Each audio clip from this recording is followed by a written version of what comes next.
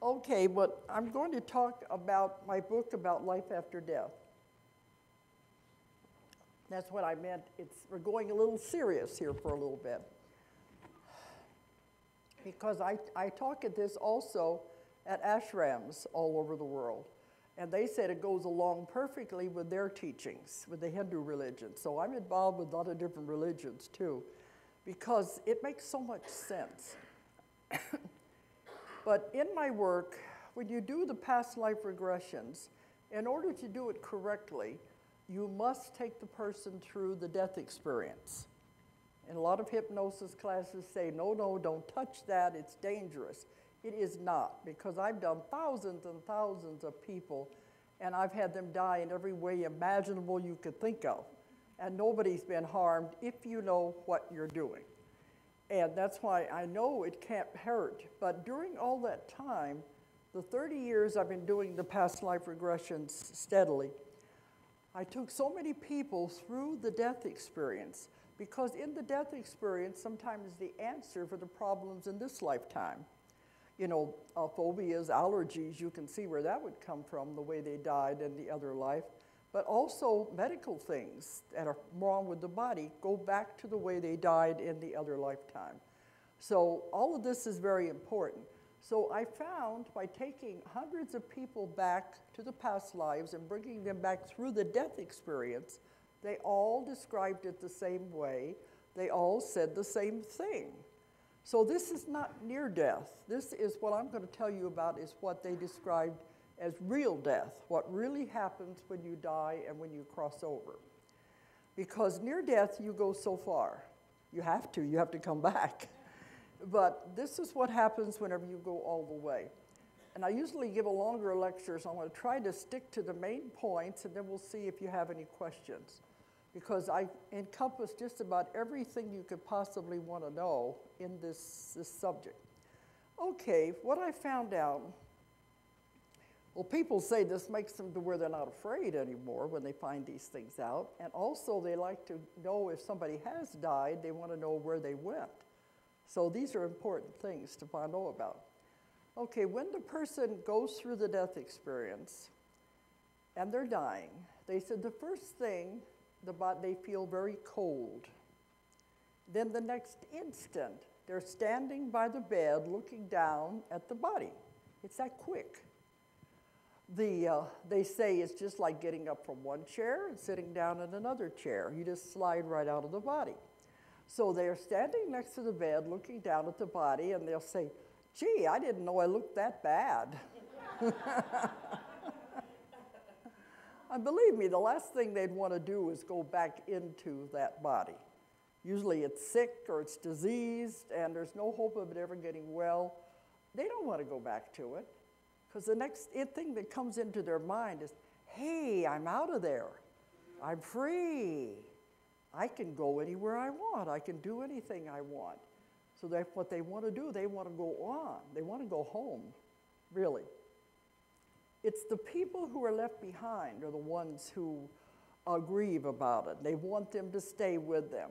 But do you really want them to be back in a body like that most of the time there's no hope for them? It's better to realize to let them go, because when you hold on to it, you're being selfish. It's just for yourself. I'm going to miss them. I want them to be with me. I don't know what I'll do without you, that kind of thing. It's a selfish thing, because really, the parts I'm going to go through is you make a contract when you come in. And in this contract, you also make an exit plan. So all of this is planned before you ever come into the life. So the person is ready to go on. They have completed their mission. They have completed everything they were supposed to do. They don't know this consciously, but it is part of a plan. So the person who is grieving doesn't understand that. It's time for them to go. They are going back home. And you have to continue with your life as part of your plan and your contract. Anyway, the first thing they say is, oh boy, I'm out of here. I'm going to get to leave. I can go home. And I've found you are never alone. This is one of the greatest fears people have. They think when they die they're going to be alone, going into the great unknown. That's not what happens. You are never alone. You're never alone when you're alive either, but you don't realize that. Because when you come into a lifetime, you have a guardian angel, if you want to call it that, a guardian angel or a guide that is assigned to you specifically. They have to be with you your entire lifetime. They have to take care of you. They have to be there for you. And they love to help you, but they can't interfere. They can only help if you ask for help. And if you do, boy, do they take over. But sometimes it can be a deceased relative that is assigned to you to be your guardian angel. But you do have one. And if your life gets a little complicated, you may have more than one. You can have as many as 4, all taking care of different things. And if your life takes a sudden turn in a different direction, sometimes these guides will change places, and another one will come in that has more expertise in your field that you're going into. So you always have somebody there. So whenever you actually die and leave the body, you always have someone, I call them the greeters. Someone will come to meet you and take you where you're supposed to go. Now, all of you have probably been with somebody dying in a hospital, and they see unseen people around the bed. Have you ever had that happen? Usually it's deceased relatives. They see them standing around the bed. This is very real. The doctors and the nurses try to say, well, it's just the drugs or the oxygen deprivation because they're dying. No, it's very real. And I've had other nurses say it happens a lot, that they will see people there, and you notice they're always very happy. So-and-so is here, you know, and they know they're going to go with them, husband, relative, or whatever it is. So if they aren't there, the guide or guardian angel will be there, but you'll always have somebody to take you where you're supposed to go. So then they're taken to the other side. Now, usually when I'm talking to an audience, I say, how many of you have ever had near-death experiences? There's always people in the audience that say they have had near-death experiences. I don't care what the doctors say, it's very, very real. That I've had enough proof of it in my work, I know it's very real. But in most of the near-death experiences, the person either going through a tunnel or they're going out of their body, they are going toward a huge light. And they never reach that light. They usually are turned back before they get to that light. Usually there's somebody there who says, are you sure you want to go? You know, you have a choice, but maybe it'd be better if you go back. You know, your family needs you, things like that. But sometimes there's someone there to give you a choice if you want to return or do you really want to go on. It's your decision. But whenever they decide to go back, they never go all the way to that bright light. I found out what that bright light is. This is why they don't actually die, because they don't go all the way. The bright light is a huge energy source. You may even want to call it God if you want to, but it's a powerful energy source. And when you actually do leave your body and die, you go through that light. And when you go through that light, the silver cord is severed at that time. You're all attached with a silver cord, our spirit, which is the real you, and the body the entire time you're alive. Because every night you go out of your body. Everybody does. The spirit, the real you, imagine how bored it would get sitting around waiting for the body to wake up. The body's what gets tired. The real you doesn't. And so it's sitting around waiting for you to get up. Okay, let's get on with it.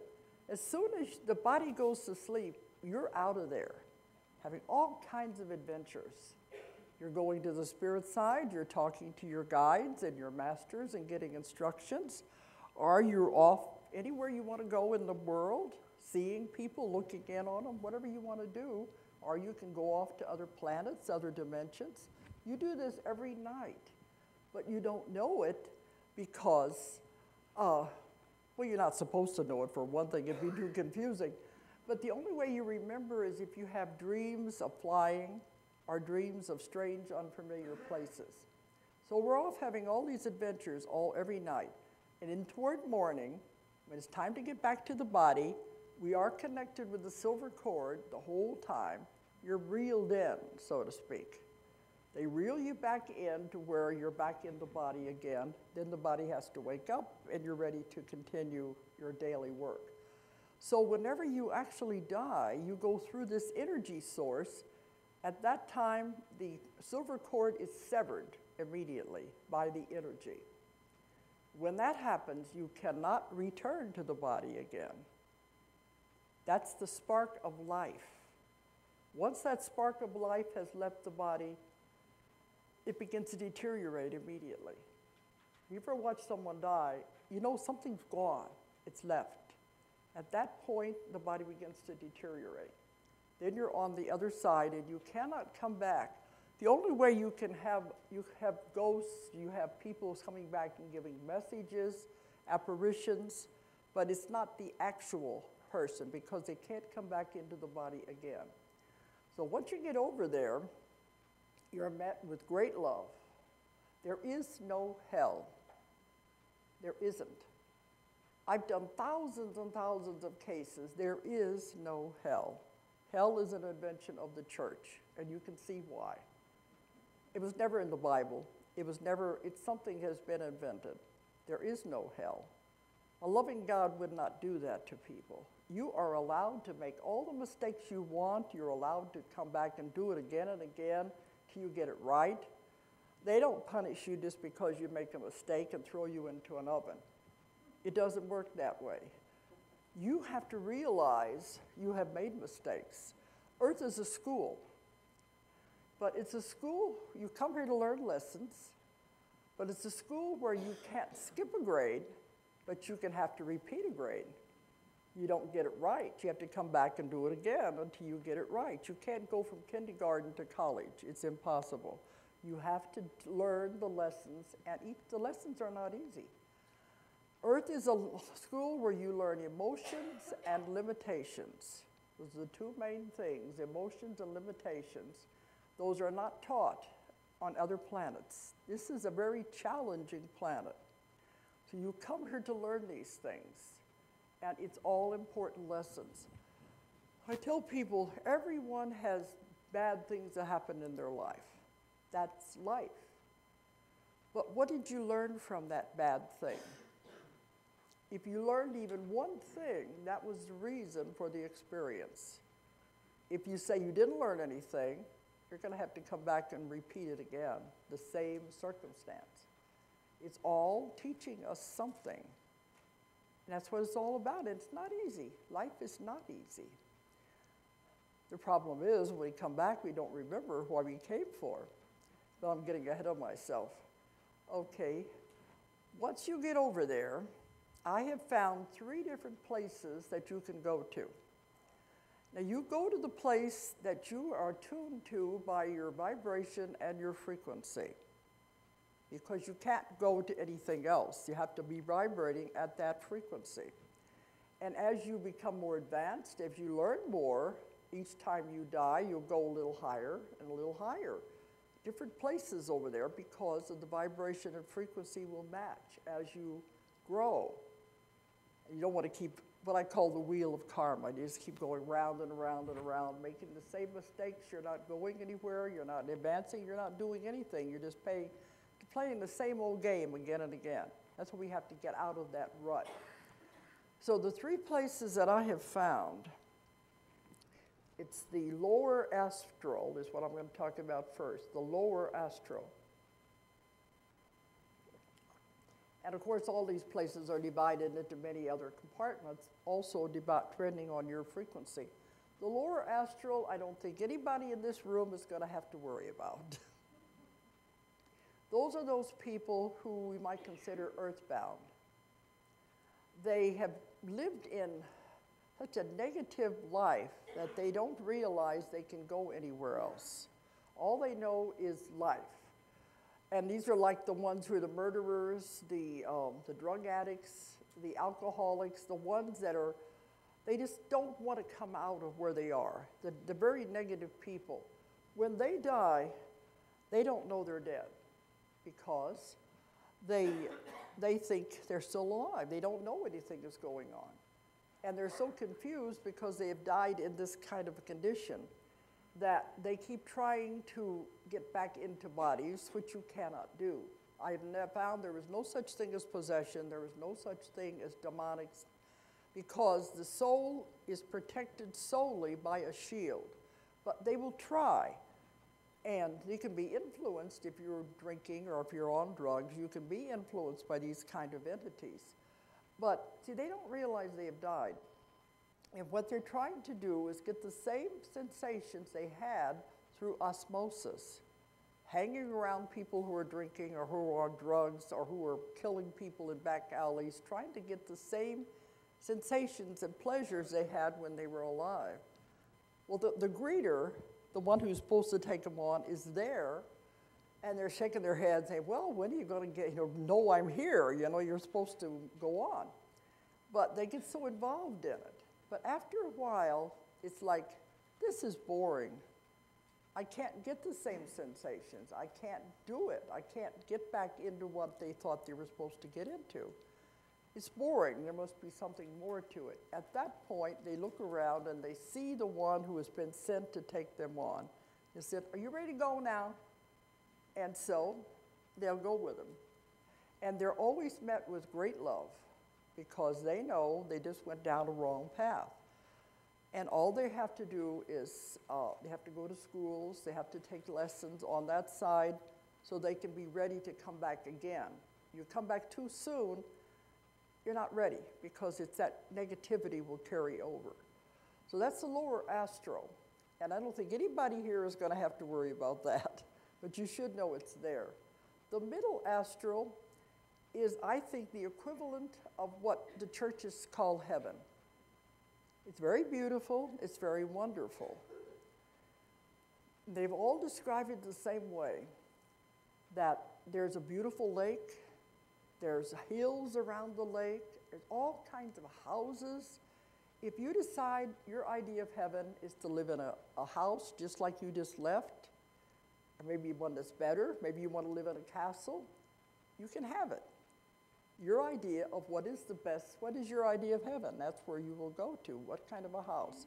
If you decide you want to spend eternity living in this house with your friends, your relatives who have died, that's your idea of eternity, you can have it. That's what the churches usually talk about as heaven. It's extremely beautiful.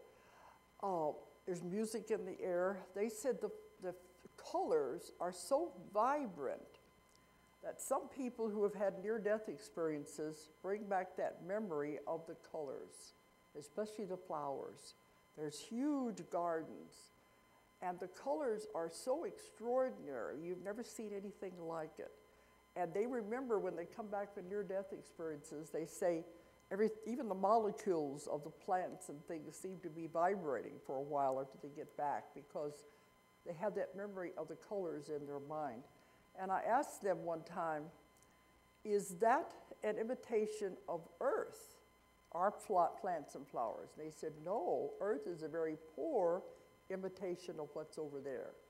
If you could imagine flowers that never die, roses that are always perfect, that is what it's like over there. So it's extremely beautiful. So they go and they're living with their relatives, doing everything they ever wanted to do, and it's the idea of a perfect heaven. The only problem is, it doesn't last. That's not the way it is. What are you learning if you just had it perfect forever? So after a little bit, a knock will come at the door, and they'll say, okay, you ready to go up and do the review of your life? And they'll say, what do you mean? I'm perfectly happy right here. I don't want to go anywhere. This is heaven. I don't want to go anywhere. So, no, that's not the way it works. You've been here for a little while, but now we got to move on. So they take them up to the review board. And there are boards, there are elders, there's masters. They can't tell you what to do, but they're there to advise you. So you go up and look, and they're going to show you your life. They show you everything you have ever done, every word you've ever said, Everybody you have ever touched or hurt or anything. And believe me, this is not easy to look at. They're showing it very objectively, but they don't show it just from the viewpoint of you looking at it. They show it from the perspective of everybody you were involved with. You begin to see it from their eyes, from their viewpoint. And believe me, that hurts, because all of a sudden they'll say, I didn't know I hurt them like that. I didn't know what I said affected them that way. Because, you know, we do that. We go through life. We don't pay attention to what we're doing to people. But over there, you see it. And you see exactly what you've done and exactly the way that affected the other people. I think if more people understood this, we'd be kinder to people, knowing it's going to come back on us. Because you don't put yourself in their position. But if you see what you have actually done to that person, then suddenly you say, I've got to repay this. This is what's karma. I can't let this go by. I have to do something to repay what I have done to that person. So then you talk to the other soul. You'll say, well, we didn't do such a good job, did we? Maybe we ought to go back and do it again. This time, you be the husband, I'll be the wife. You be the mother, I'll be the child. Because you can switch roles around any way you want. It doesn't make any difference. It's all a play anyway. It's just a game. It's all a play. I've had people go through the death experience, and when they're up on the other side looking down at it, they'll say, it was just a play. I see all the actors in the wings getting ready to come on and play their parts and put on their costumes. It didn't mean anything. But they said when I was there, it was so intense. It was so much emotion. And I was in the middle of all of this. But they said from over here, it's like a blink of an eye. You can look at it from two different things. We get caught up in the illusion. These are the things that are important for people to know about. And it is just a game, just a play, but we're playing different parts. You have a body, you are not a body. This is just a suit of clothes, I call a costume, you put on to play this part at this time. The next time around, you know, suits of clothes, no matter how much you attach to them, how much you like them, they are going to wear out. You have to eventually throw them away. And when that happens, you just get another suit of clothes, another costume to play the next part that you're going to have to come back and do again. So you have to make these plans and you have to make your contract with these people. Okay, let's go back and let's do it again. Let's try this time. Sometimes they've gone through a series of lives with the same people making the same mistakes again and again and again. And it's finally time to tear up the contract and say, it's not working. Let's just forget about it. We tried, but it's not working. So this is what happens in the middle astral. The upper astral is my favorite place because I love knowledge. I'm so curious. I love research. I want to know more. The upper astral is where the schools are.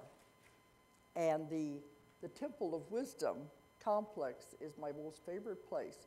And you got to remember, in my work, I've heard hundreds and hundreds of people describe these same things again and again and again. If they all describe the same things without knowing what the others have said, to me that gives it validity because it's like a scientific experiment. But they describe the Temple of Wisdom complex. It is composed of many different parts. They're like huge temples. They look like Roman temples with the big pillars. Well, one of the parts that they talk about is the healing temple. And I was told I could do a great service to people to let people know about this because you don't have to die to go there. You can go there in meditation. You can go there in your dreams at night to the Temple of Healing. And they showed me long lines of people lined up. They've just died, and they have to go to the Temple of Healing first, like a cleansing, before they can go on to where they're supposed to go. And as they come in, there's always a guardian of each one of these parts. And the guardian of the temple, you know, the greeters brought the person in. They take the person into the center of this dome-shaped room. And the top of the dome is full of beautiful stones of every color you can imagine. And the light comes down. It is just beautiful, shining down on the floor. And the person stands in the center of this and is bathed in this beautiful light. And what it does, it takes away any residue of anything that you've gone through, maybe the death or anything you've gone through in that life. It just washes it all away so that you can go on to where you're supposed to go. But they said if people wanted to go there and be healed, they could also picture it and go there at night, because they said they can tell the ones who are not dead. They see the silver cord trailing behind them, and they know that they're there for a different reason. Another part of the Temple of Wisdom complex is the tapestry room. And I've written about this in many of my books. The tapestry is huge, and it goes for miles. It's on one huge wall. And the people that have seen it said it's almost like it's alive. It's a fabric, but it's like it breathes. It's almost alive. And in this tapestry are many, many threads. Every one of you has a thread in the tapestry. It's the thread of life. And it's the story of your life is in these threads in this tapestry. And it shows how it all interweaves and all interconnects, how we all affect each other and how we're all connected together. So it's like you're one, but you're also everything. So everybody affects everybody else in some way as it all interweaves. And they told us that it'd be very important for people to realize you don't know how much you affect other people. What you say, what you do affects everyone in your life. This is because we're all interwoven and we're all affecting each other. So the tapestry of life is very important. You can see we're all, once you understand these things, there's no prejudice, there's no judgment, because we're all the same. We're all trying to learn something and get out of this rat race off of the wheel of karma. We're all here for the same reason in this school. You can't judge people. They're just at different stages of their growth and different classes that they're taking. So the tapestry is very important. And it's been explained in several of my books, if you've read mine, about that. What happens when people go into the tapestry and go on the other side into our concept of time. Okay, and my favorite place is the library. Because every time I go there, there's always a guardian. Now, I don't go, you know, I mean, I'm taking my person there, but I feel I've seen it enough that I know what it's like, and it's beautiful. There's a guardian of the library. So when you come in, well, I come with the person, and the first thing they want to know, oh, okay, it's you again. What do you want to know now?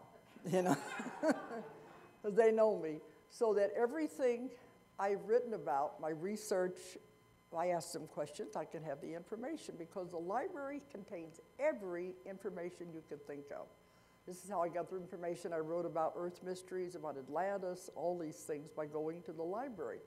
Because the library has everything that is, all the knowledge that has ever happened and all the knowledge that ever will be, that we cannot possibly imagine, is all in this library.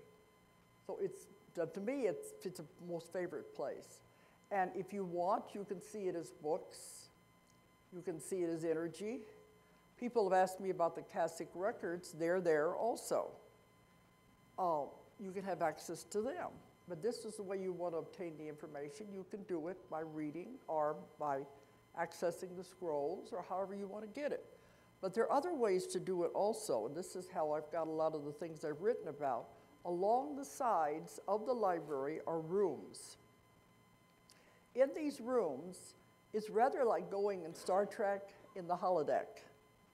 You step into those rooms, and if there's something you want to know about, it appears around you, and you're right in the middle of it, and you can see it happening.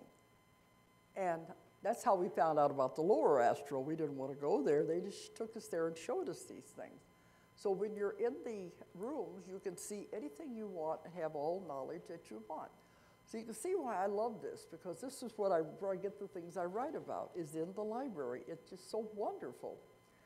So that's the library. And the other places are the schools. Now they said in these schools, you also go to the level that you vibrate at, your frequency is at. You know, my idea of heaven, what they always talk about, floating around on a cloud, playing a harp, that'd be so boring. That's not for me. I'm always looking for information. My idea of heaven is the schools. Because in these schools, you can have all knowledge of anything you possibly want. Everything is possible to be learned over there. So I asked them, okay, if you can learn everything there is over there, why do you have to come back to Earth? Wouldn't that be easier? They said, no, because over there, it's like book reading versus hands-on experience. You can read about it, but you're not experiencing it. And they said you do. You learn a lot, but it'll take much, much longer because you're not having the hands-on experience, the interaction with people. Because they said, yeah, you can read about love, hate, jealousy. You say, well, it's not hard. I can do that. But you get down here, and you get in the middle of it, everybody else's emotions. It's not easy at all. But you learn so much more than you would over there. It's just like if you went to college and took chemistry, you're in the laboratory. You can read about chemistry, you can read about the chemicals, but do you really understand it till you go into the library and start mixing the chemicals? You have to have the hands-on experience.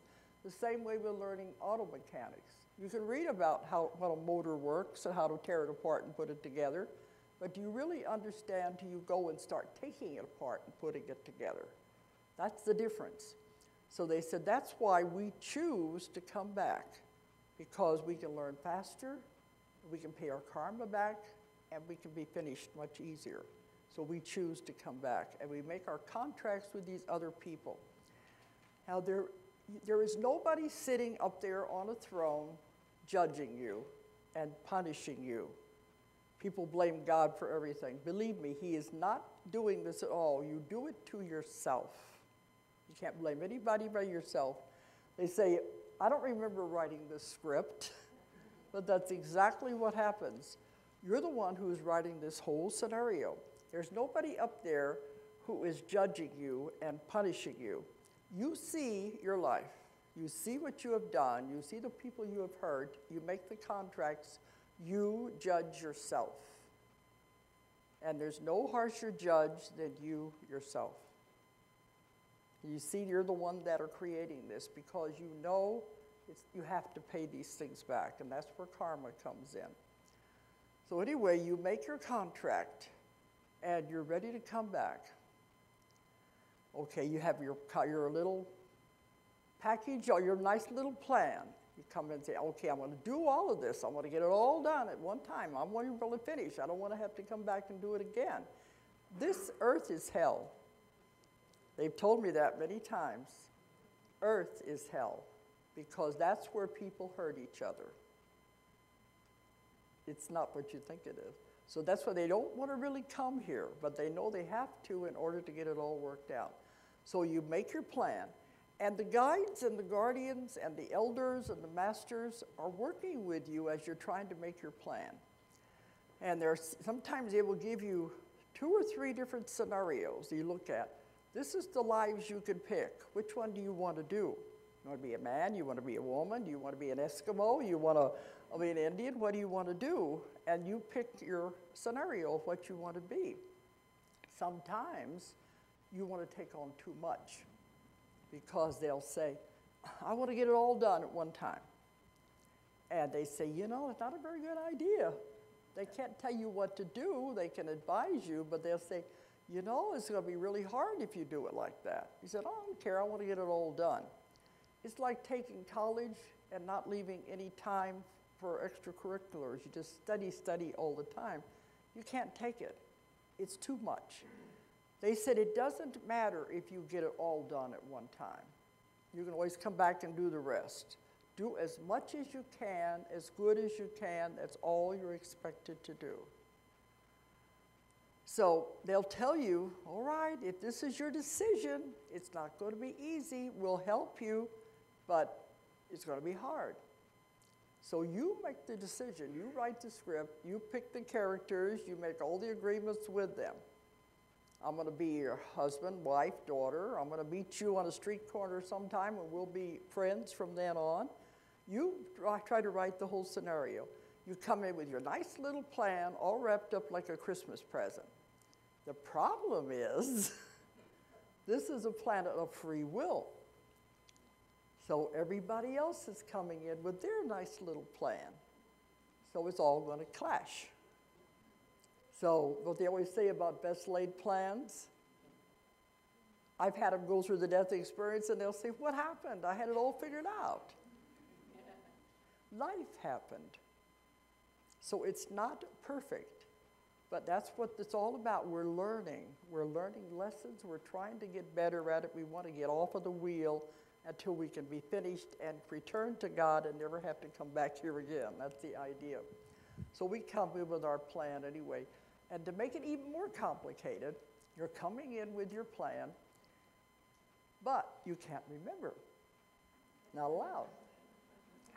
What are the rules? Over there, everything is so clear, so plain, makes so much sense. But you come in, the blinders come down.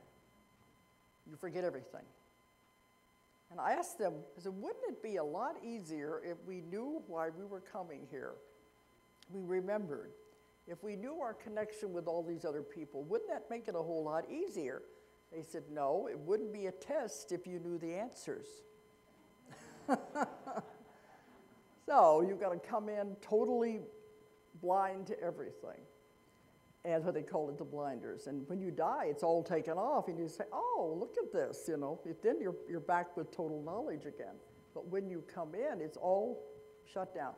I've had them go through the birth experience, and they're saying, gotta remember, gotta remember. Then they're born, and they'll say, I don't remember anymore. One of the reasons why babies, you know, they have to go for the first 2 years of their life learning how to crawl and to walk and to talk, because they're forgetting everything if they remembered anything at all. You've got to learn how to be a human being. It's not easy. During the first 2 years of a baby's life, it's still going back and forth.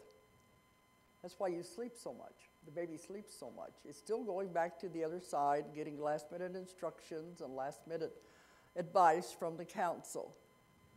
And this is why older people, too, you notice when they're getting older and you think they're going to die, they start sleeping a lot. They're actually going back and forth and getting their instructions, and they know when they're going to go. Now, I said in the beginning, they'll try to leave some time for some questions here. This is a big subject, and it's covered in, this is the book, it's called Between Death and Life. People always say, don't you have that backwards? It's supposed to be between life and death. No, it's between death and life. Whole new existence between what you think it is. I wrote this, it's been 15 years ago. It's in 20 different languages all over the world, and more coming. So people said it's very important, but it has all of the questions you could possibly want. It's a big subject, so I can't cover it all. I'm trying to hit the basics here. But, you see, where was I at there? Okay, you get down here then, and you have to start all over again with everything. Oh, yeah, the exit plan. Part of your plan that you make, your contract, you decide how you're going to die, how you're going to exit. You got to have a way to get out of the body. Nobody dies until they are ready to die. That may sound cold, may sound hard to understand. They don't know this consciously, but on the other part where they have made their plan, they know they are planning to go out at a certain time. They know how they're going to do it. They say, well, it'd be interesting. I think I'll go out in a train wreck. I haven't done that for a while, so let's try that, you know. You decide how you're going to do it. And you're the one that actually makes the plan of how you're going to leave the body when the time comes. You go out in groups. Some people come in groups. They like to be in groups, and they'll say, okay, we're going to go out on an earthquake. We'll go out together. Are we going to go out with 9/11? Nothing is ever an accident. It's all planned ahead of time. So when you look at all these things, you can look at all of this from a totally different perspective. That it's more of a plan to everything, and you realize.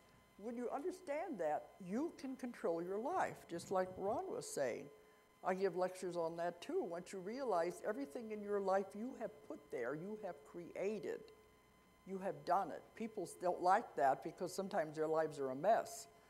But when they realize you have put it in your life, if you've created it, you can just as easily uncreate it. Once you realize the power that you have, we are a creative being. We can do anything we want. But I like to think sometimes if the person makes changes in the way they want to go out, they can stay longer if they want to. Because I've had so many different things like this happen. But really, when it comes time to go, you have decided to go. Dr. Bonnet, who spoke here the last 2 years, I published 3 of his books, and he's a wonderful man. He was 45 years as a doctor, and he was the head of a hospital, and he was trying to teach how our minds heal the body. And he said that when he was in the hospitals, they would have a code blue, somebody with a heart attack, and it was an older person.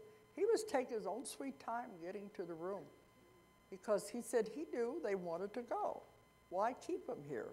And he was waiting for, they want to go, let them go. And he said a lot of times he'd be standing around the bed with the other relatives, and they're all crying and everything, and he was telling them, let grandma go. She doesn't want to be here anymore. They're the only ones holding on to. He said she's sick, she's tired, she wants to go.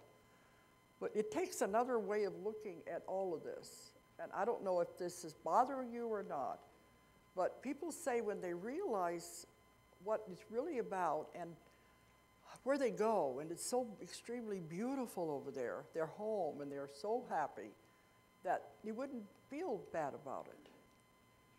So there's a whole lot more to it, but Julie, you back there? You want to get the microphone? And I've got time for some questions anyway. But there's a lot because I don't think there's any, some questions I wait because they're pretty serious. And so if I give a longer lecture, we try to cover a lot of these. So just cover as many questions as we can real quickly here. Okay. Well, go over there first. They had their hands up first. Okay. But it's a lot to this anyway. Okay. And I've spoken in Unity churches about this, and the ashram said this fits in exactly with their beliefs too. Yep. This is kind of a silly question, but when you're out traveling and astral traveling at night, and it comes that 3 a.m. time that you have to get up and go to the restroom. I didn't get that what? Okay, when you're traveling and you have to wake up in the middle of the night. Oh, when you're out of your body. Does your cord does a cord come back in when your body becomes awake again? You're for reeled that in. break? Yeah, you're reeled in when it's time for the body to wake up. This is like when you have to go back in when you have to go to the restroom. Oh yeah, the body is saying I need attention. So it brings you back in. Yeah. And the other question is, when you are ready to exit, do you have that innate knowing that it's my time? They're ready to go. Okay. I would like to say some people have told me sometimes they wake up in the morning and they feel paralyzed and it scares them because they can't move. All it is the connections have not been put back together again, and the soul is entering the body again. You just wait a few minutes and it'll all be hooked back. Sometimes the person wakes up too quickly. Maybe there's a noise or something that wakes them up before they're all the way back in their body. I had one woman said she went to the doctor, he spent $7,500 on sleep tests. And if all it was that she just wasn't hooked back up as she's coming back in the body. These things are simple to understand when you understand how it works. Okay, one behind, yeah. You're a mother have been a nurturing mother. You pass away, and I understand part about going to heaven, following the light. I don't believe that they're up there playing golf and get to live in a beautiful house or anything like that. My thought is that they come back down, that God sends you back down into somebody that needs your help. Like my mom passed away. Yeah. I have a sister that is dying of cancer. I just can't imagine my mom just hanging up out there, having a good time, and God just sending her to school, and she's not helping my sister. How do you know she's not helping her? Oh, I know she's got to be. That's where she is. That's Like where I she's said, got sometimes the allies. relatives are assigned to come back and take care of the ones who are still Yeah. alive You know? if they're needed. Yeah, I would think so too. I just, you know. But otherwise, they're sitting up there, and they're asked, "Do you want to come back?" And they said, "Oh no, they'll be here in a blink of an eye. Don't worry about it. They know you're coming." So Really? they've got their own life to live. I don't know if that makes Really? you feel any better or not. but No. They know you'll be there eventually. Well, especially, you know, a child, you know, when a parent passes, okay, there's usually a succession that you Yeah. expect. And when you know, a younger child dies, is in the... I have had that many clients come to me that their children have died and they're very upset about it. And during my work, we can contact the part of them that has all of the answers. And always says the same thing. Their contract was finished, they did what they had to do, they left. It affects us, but they knew what they were doing. That soul is never a child soul, is never a baby soul. It's been around forever. So it makes a decision. Okay, I'll go in, I'll just live for a few years. Maybe my mother will learn something. Maybe the relatives will learn something. You have to look at it from a different viewpoint. Did you learn anything or not? That's the thing. So I do a lot of counseling with parents, because that's part of my work as a therapist. I do work with these people on their problems, and so I've heard this a lot, and it does help them. I had one woman who was grieving for her sister, and instead of going into a past life, she went to the other side, and she saw her sister walking toward her through this beautiful garden. And as she got up, she said, she's talking to her sister, and she says, "What happened? We thought you were getting well. What happened?" She said, "It was my time." She said, "Let me go. Can't you see how beautiful it is? Live your life." Because it was her plan. But she said, "Can't you see how beautiful it is? Let me go." I said, "I did what I was supposed to do." And you look at it from a different viewpoint like that, it takes a change of where we've been taught. But you can see everybody has their own plan, and your part in it is, how do you react to it? How did it affect you? You learned something or not? You know? Okay, we got just a little bit. Just one more question I want to ask about something I've been wanting to know for a long time. This is not an easy subject, I know. I deal with this a lot, yeah? I've studied this subject a lot too, and I know a lot of the things that you've said, but the one thing I've always questioned is someone that comes in retarded, are they going to be able to, or many things that they come in with real severe ailments or something, are they able to make a big step in that one lifetime? Mm-hmm. Is that what that's about? Yes, because you make yourself sick. There are more souls in line for the handicapped bodies than for normal bodies. You can see why. Because usually they can pay back more karma in one lifetime than it would take them 10 lifetimes to pay back. They're learning a lot, but what are they teaching others? The person who takes care of them? Anybody they come in contact with? How do you react when you see a handicapped person? They teach you everybody they come in contact with. And you're learning something from everyone you see. So there are more people in line for the bodies that are handicapped and diseased, because they're learning and they're teaching other people. When I see somebody who in a wheelchair or who is a retarded child, I just think, you chose a hard one this time, didn't you? It's a different way of looking at it. Okay, just a few more here. There have been accounts written of people who have had near-death experiences that have been very, very negative. I've And never had a negative one. But, I mean, I have chosen not to read those because I didn't want that in my consciousness. I have had them say if the person experiences a negative near-death experience, because that's what they were expecting. From the brainwashing of church and everything, they'll say you're going to hell, you're not good enough, you're going to, nothing good can come out of this. They'll go to what they're expecting, but it's not real. So they don't stay there. They've told me that. If that's what you're expecting, you'll see it. But a lot of it does have to do with the brainwashing. And my daughter worked in hospital in intensive care for a long time. And she said the hardest things that she had to witness was these older people dying, and they're saying they're dying in fear because they said, I've been told by the church I'm going to hell because I'm not perfect. And they knew, even though they lived a good life, I'm not perfect. So why should they die in fear just because the church says that's the way it should be? So that's what I mean. You've got to get rid of that fear, because then naturally they're going to see something awful because that's what they've been promised. But you don't stay there. Well, I never read those. What? I never read, I chose not to read that type of book because I didn't want that type of. Yeah, because there are people that write these kind of things. But I've done enough cases that, and they've told me time and time again, it doesn't happen. But if you're expecting it, anything you believe is real, you know. Okay.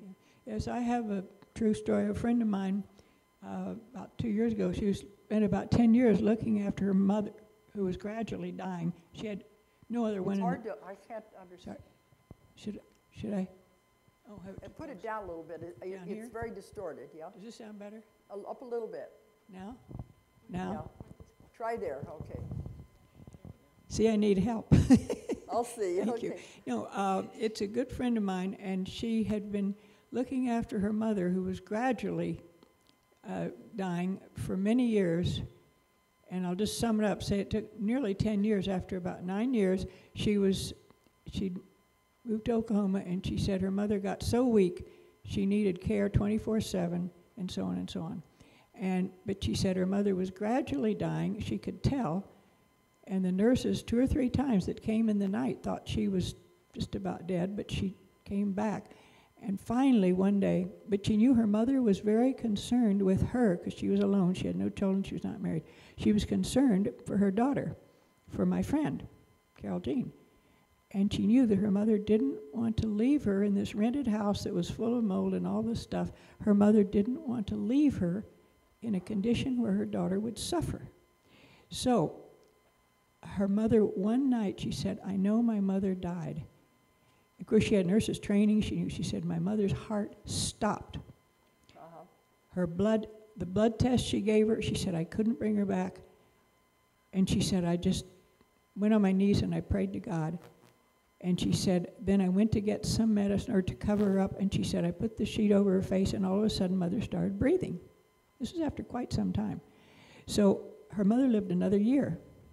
And in that time, my friend was able to buy a house, to clear out the mold, to change her life, to be able to prepare to do other work when her mother was gone. And a year later, almost to the day, her mother did pass on, and it was the same day that her father had passed on 15 years before. So she had a choice, apparently. Okay, at my work, you see what's happened here? Why would they be dying for so many years? Why did they have to have the person taking care of them all those years? Karma. There was karma between the two. It had never been worked out. If it had been worked out sooner, it would have been solved sooner. Because it wasn't, they were hanging on and going on with it, dragging it on much longer than it should have been. There was something there from another life that they just wouldn't let go.